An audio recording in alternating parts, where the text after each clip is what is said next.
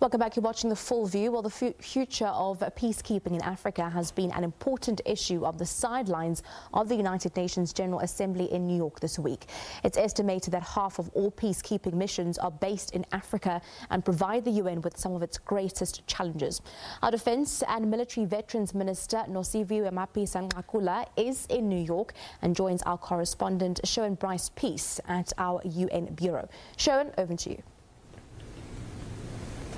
Shante, thanks very much indeed, and you correctly point out I am joined by South Africa's Minister for Defence and Military Veterans, of course engaged in a number of meetings here with the Department of Peacekeeping Operations, the Department of Field Support, in terms of the role South Africa continues to play in terms of mitigating conflicts and peace solutions on the African continent. Minister Nosiviwe Mapisa-Nqakula, it's always good to see you. Welcome back to New York. Thank you. Thank you.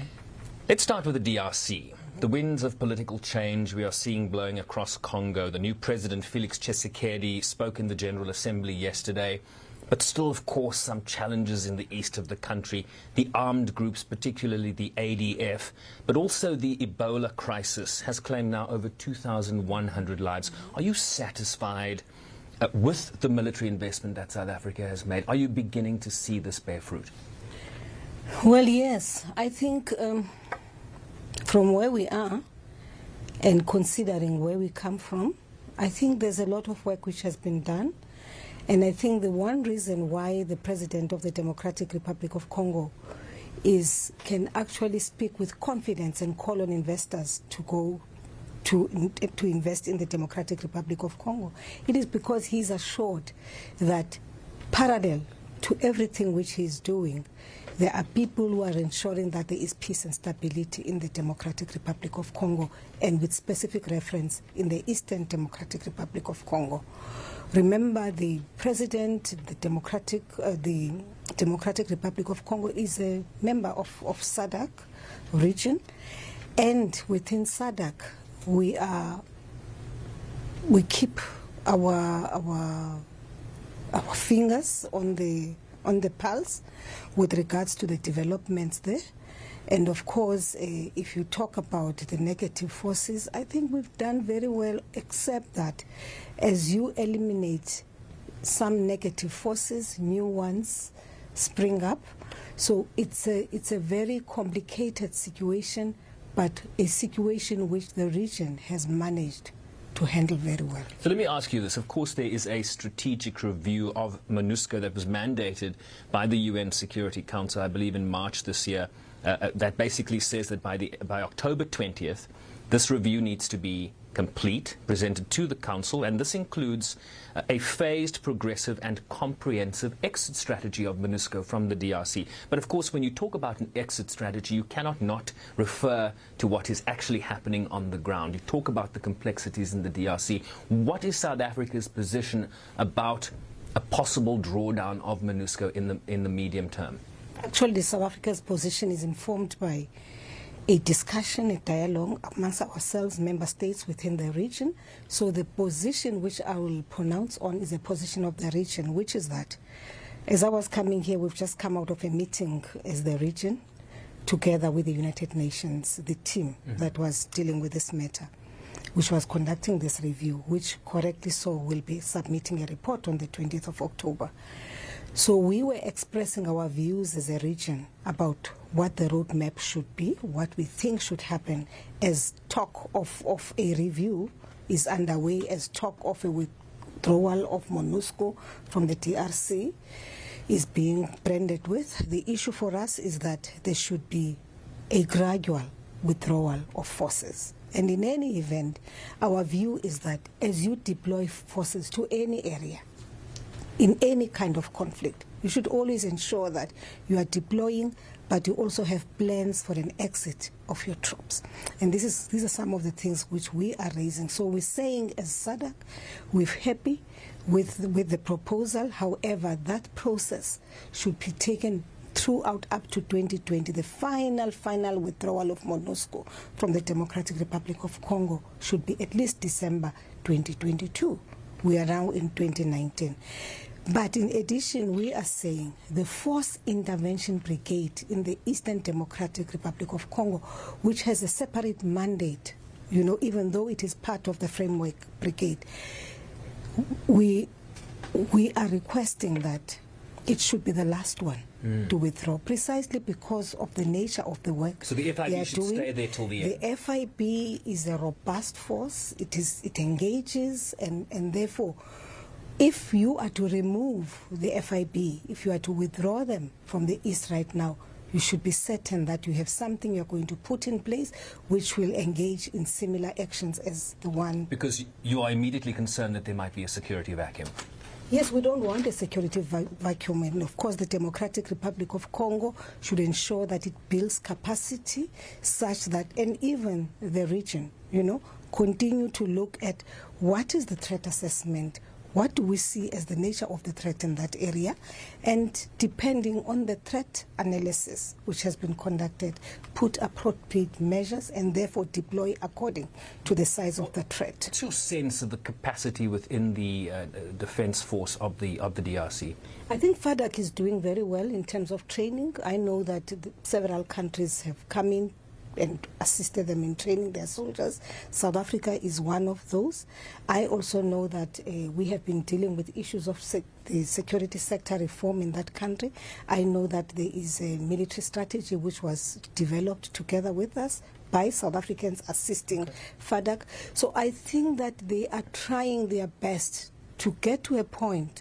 It doesn't matter if it takes 10, 15 years, where they will be self-sustainable, well, they'll be independent and will be able to handle their issues as a country. And of course, it's not something which is going to happen tomorrow. Minister, we've also seen a reduction in the SANDF troop numbers in the DRC, particularly the Force Intervention Brigade, a cut of 50 troops, and this was based on UN budget cuts. A decision that was actually very heavily criticized by yourself. I'm quoting you here. It's my responsibility as the Minister of Defense to ensure that no body bags come back to South Africa. Where do matters stand in terms of your engagement on that issue? Sherwin, one of the things which we've emphasized with out from this meeting is the importance, as you keep your FIB there, the importance of ensuring that, one, you deploy the necessary resources for the FIB. Now, resources may be financial. It has to do also with capabilities. One of the most controversial issues which have been discussed over a long period of time is that of deployment of air assets. There is no way you can have people deployed in an area and then you don't provide them with the necessary air cover. As South Africa, even in Parliament, we've made our position very clearly that for as long as we are part of the Force Intervention Brigade, for as long as we've deployed in that particular area, in that kind of terrain, in that jungle, you will need the deployment of your air assets. And therefore, on the matter of the deployment of the Roy Falk, we are not backing down. We are insisting that the UN Security Council should find a way of mobilizing the necessary resources so that... So there's a concern. So the UN is wanting to cut costs. They're saying we don't want to pay for these helicopters anymore. And you're saying, but you need these helicopters because I don't want my troops sent back in body bags. If you need the boots on the ground, then you need air assets as well. So the talk of cutting down of the budget, I think people should cut the budget, but we should also, that should not take us 10 steps backwards. There's a lot of progress which has been made in the Democratic Republic of Congo, a lot of progress made even in that particular area of the East. And if you are going to talk budgetary constraints rather than investing in a recurrence, in preventing a recurrence of what has happened over the years, then you're going to run into problems. Sometimes you have to take the risk and provide what is necessary. Domestically, you are also faced with budget cuts in your department. You've criticized this heavily. How bad is the underfunding in the Department of Defense, and what does that mean for South Africa's role in terms of peacekeeping, maybe a greater role on the African continent outside of the DRC? Well, I can assure you that as a country, being a country which is advocating for peace and stability in our continent, we remain deeply committed in taking forward that vision of that great man, that icon, Madiba, of creating a peaceful continent. And therefore, there is no way South Africa, in spite of the fiscal constraints which are there, which we now understand in the context of the national fiscus and its challenges and the economy and how it has been performing. Now, but you can't, because of that, then take decisions that you will not make some of the interventions which you are required to make. In order for us to have a stable South Africa, in order for us to continue to have the kind of prosperity we see, we have to nip some of these things in the bud, which means that prevention of conflict in the continent should be one of our priorities. This is African Union policy, right? It's silencing the guns by 2020 as part of the bigger vision of 2063. So let me ask you this, Minister. We talk now about sort of our vision for the continent. What's South Africa's role beyond the borders of the DRC? I'm hearing rumours in this building that there are some approaches being made to the South Africans in terms of perhaps a role in the Sahel. One of the most volatile peacekeeping missions that the UN currently operates is in Mali, and of course there's a proliferation of terrorist groups in that region that extends from Mali all the way to Egypt, known as the Sahel. Is there a greater role that South Africa is considering in that region? Well, Sherwin, one of the things we believe in as a country is that countries should invest a lot in multilateral engagements, right? And what that means is that we should promote our regions, a dialogue within our regions.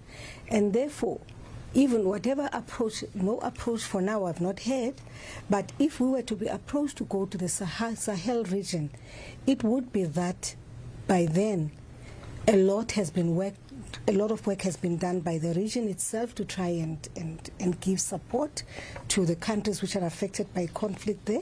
We would not move in. We discourage South Africa from moving the direction of bilateral engagements in these kinds of deployments. It should be on the base of the multilateral institutions which we belong in, and therefore if SADC is requested to come in and then SADC takes a decision that South Africa maybe you should consider, maybe it's something which the Commander-in-Chief would want to consider.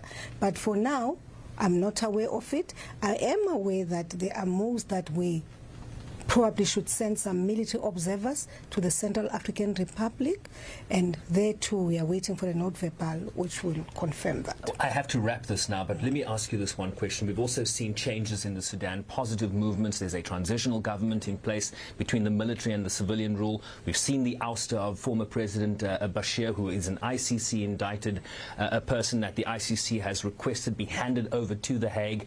South Africa is still a party to the Rome Statute, a member of that court. Is it time that Bashir be handed over to the International Criminal Court, in your view? Well, I think it is the people of Sudan and the region in that area who should take that kind of decision. I'm sure you'll recall that there was a time when former President Bashir was in South Africa during a summit. Oh, we remember that. When people when the courts ruled that he should actually not leave the country but should be indicted for the crimes he had committed and so on. And we had to take a difficult decision of allowing him to leave the country because at the time we had soldiers deployed in Sudan in the area of Darfur who at that point were being surrounded by the Sudanese soldiers. So at times you have to stop being emotional. You have to come down and reflect and do an assessment and a balancing act as to whether, in fact, you want to take a particular populist position at the expense of the possible consequences. So on this one, I would say the country, Sudan, right, which now has a mix of civilian and military government, has the appropriate task of taking the decision whether they want to take their former president to the ICC or they want to have him indicted in the country and stand a trial in his own country. Yeah, but it's their call. It's their call. It cannot be that from where we are the ones who want to prescribe or even to dictate. But if he were to come back to South Africa, he would be arrested and sent to The Hague. That's what I'm hearing from you, right? Because the circumstances have changed. But of course he won't. Actually, Sherwin, obviously Cabinet would have to discuss. The point is, I was trying to make to you is, at the time when we took that particular, it was a difficult decision to take, but it was informed by the circumstances we found ourselves in, whereby we had soldiers in his own country deployed. And there again, you didn't want them coming back in body bags. Minister, always good to see you. Thank you very much. Time is against us, unfortunately. Thank you so much for your time. The Minister of Defence and Military Veterans, Nosiviwe Mapisa-Nqakula, speaking to us live here in our UN Bureau. Let's go to a break. The Full View continues right after this.